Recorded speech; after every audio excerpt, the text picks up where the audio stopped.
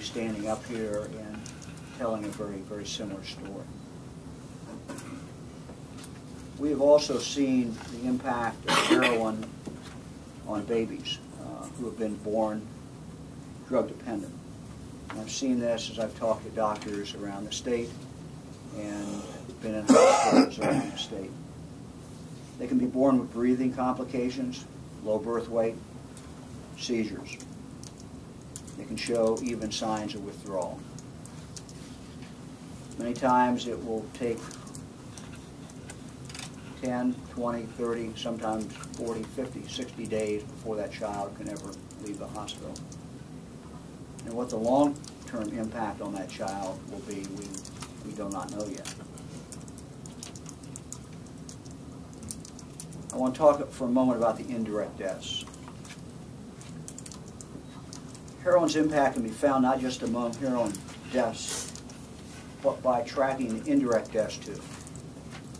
Someone who is addicted to heroin accidentally kills himself or has a fatal car accident.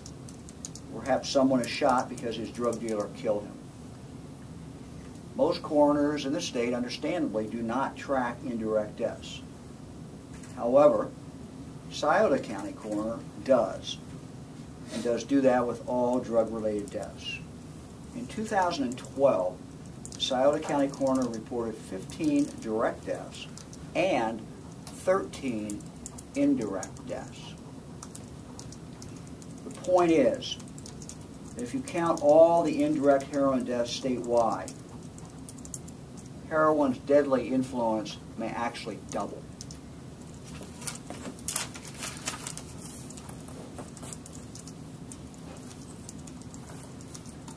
Standing up here with me is Karen Queck, our BCI laboratory director.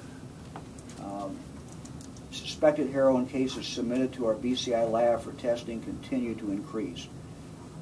These numbers are frankly amazing. As you can see by this chart, they continue to go up. And these are just cases, and this is, of course, just through November 15th. So they're already at that figure.